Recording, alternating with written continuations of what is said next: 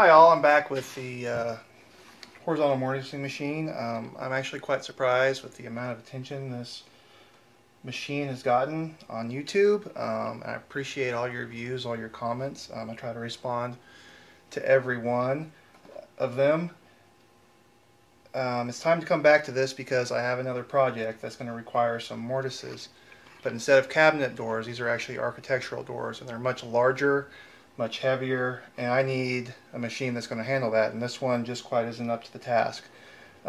Biggest problems with this machine that I want to address, I'm going to build a new one.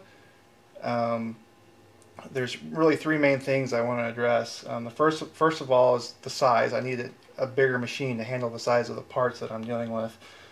The second thing is the rigidity. This thing works fine for small parts, for cabinet doors, stuff like that, but for a 2-inch thick, 8.5 foot long chunk of walnut that I have to put a mortise in, I'm going to need something that's more rigid. So I'm going to try to address that. The next thing is my hold down. Currently, I just screw this down wherever I want it. Eventually, I'm going to drill this whole top out, and it's just going to be too full of holes to do that anymore. So the new machine, I'm going to address that as well. I'm going to use some T-track and some other things to address that. And I'd also like to come up with a better way to control the size of my mortises than my current stop block system. We'll see what I come up with.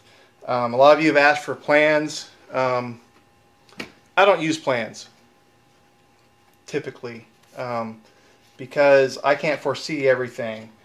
And I'm just going to tell you this: if you're in this profession or hobby or whatever you want to call, however you relate to woodworking, you've got to learn to design things for yourself. I'm going to show you how this works. I'm going to show you the key components to it.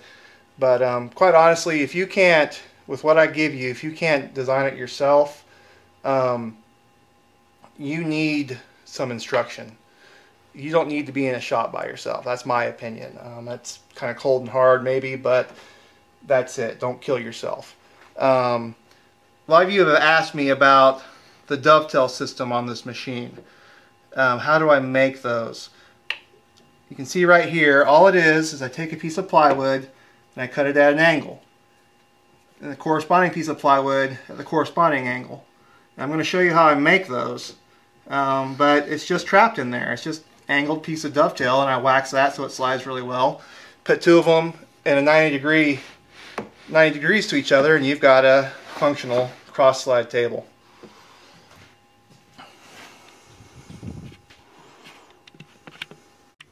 First step on my new machine is the top.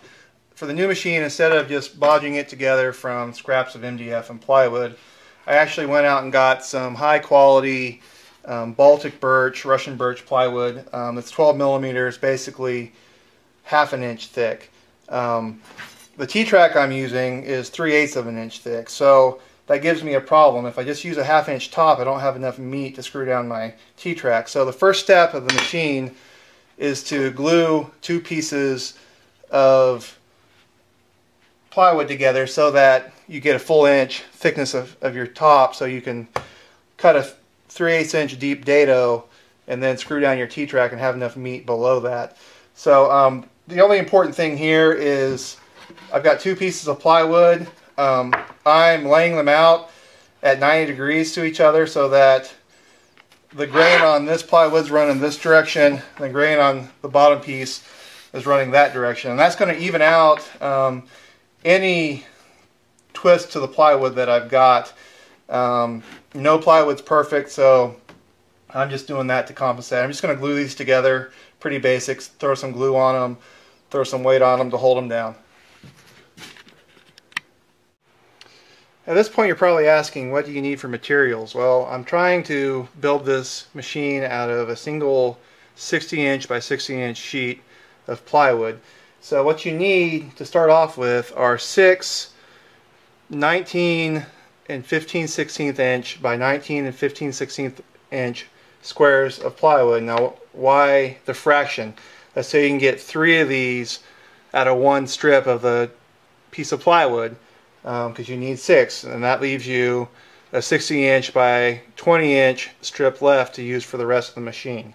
So you just need 4 of these squares of plywood, plus the 2 for the base that I already showed you. The next step happens at the table saw. All I've done is tilted my blade to 25 degrees, set my fence at 5 inches, and I'm just going to run them through.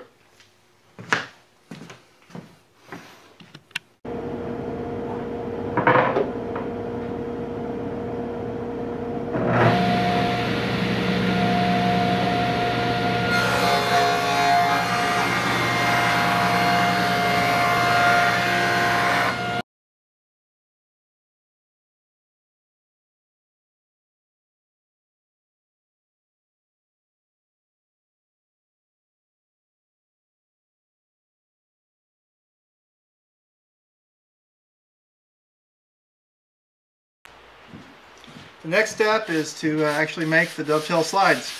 All you're going to do, take your angled pieces, line them up on your base piece, like so, and this intersection is going to be your slide. So all I'm going to do, nothing too fancy here, just going to apply some glue.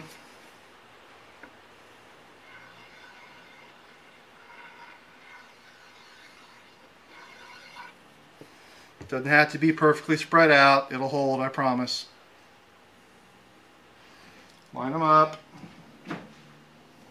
And I'm just going to shoot some brads in here to keep them from floating around when I clamp them down. This isn't fine furniture. There's nothing wrong with using a few brads. I put this next one in. You want to squeeze them together kind of tight. You know, you can always loosen it up later, but tightening it up is a real pain. So I'm just going to get it kind of tight here.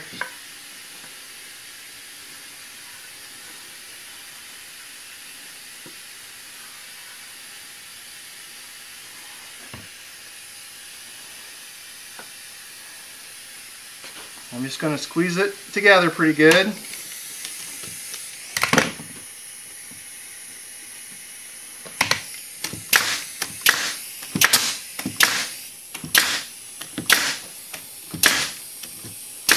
And shoot it in place. You see, that's kind of tight. That's how we want it. We'll fix that. Or we won't. It'll probably be fine once we wax it. Okay, so that's your bottom slide.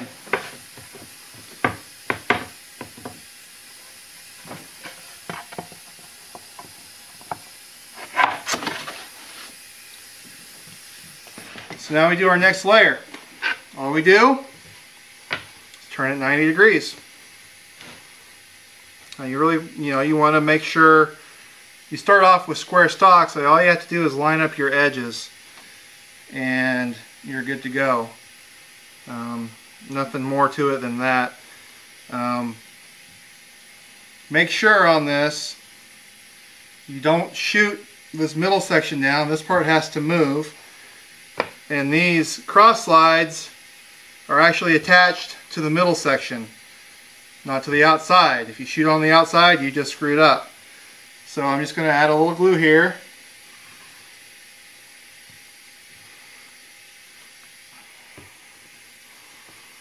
Make sure I'm aligned on my edge here.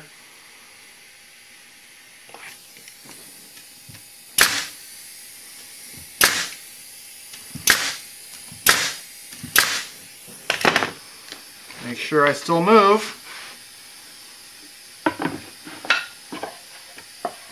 Put in my middle section.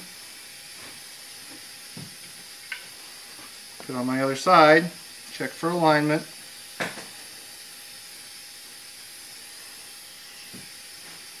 Some more glue down.